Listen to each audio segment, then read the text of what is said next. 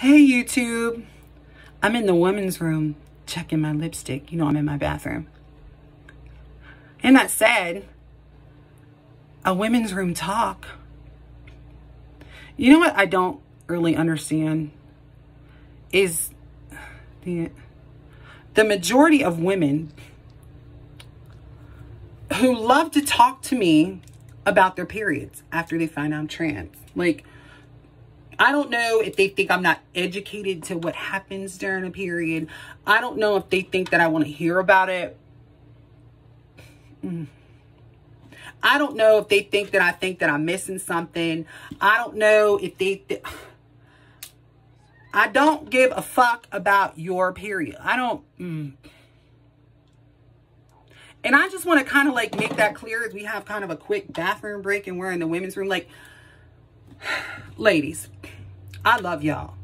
I respect y'all. Listen, I'm sad that in the beginning of my life, I was not born with the benefit that you're born with.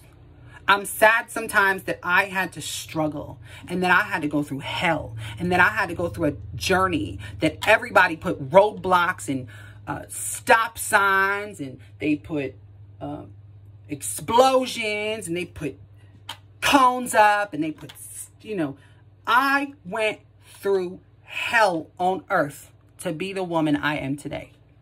Hell on earth. And I'm damn sure that you don't want to hear about the struggles that I had to go through to become a woman. You don't want to hear how I had to start going to psychological evaluations, how I was hospitalized for suicide. You don't want to hear about how I was put on hormone treatments when I was 15 as an experimental guinea pig. Started off with testosterone, then nothing. You don't... I don't understand if you think that I am missing something, if I'm lacking something, or if I really want to hear a graphic detailed summary about your period. I don't want to hear about it. And I've not really met a trans woman that does.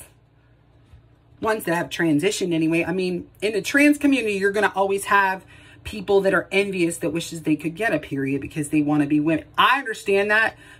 But when you kind of become one, and there's lots of women that don't have periods, you realize it doesn't really make or break you as a woman. But I've realized that people love to put things in your face like, oh, my period's so bad, blah, blah, blah. Like, is it supposed to make me feel any type of way? It doesn't. At least you haven't had to take a half lifetime of hormone treatments and feel what puberty, pregnancy, menopause symptoms feel like, all at the same time for several years. So anyway, that's my little bathroom break vent to y'all. I love y'all women. I do. I think y'all wonderful. Not in that type of way, because girl, no. Honey, there ain't nothing no woman can do for me. No. I do like my man, but But as a sister coming to you, as a woman, as a sister coming to you, you don't have to discuss your periods with me, because I'm not missing out on anything. I promise you. And I don't want to hear about them. Thank you so much for tuning in to this topic here on the Bambie Nicole. Hope I didn't lose any of my female subscribers from that.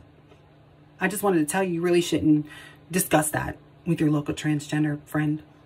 Have a nice day. Hope you comment, like, share, and subscribe. Bye.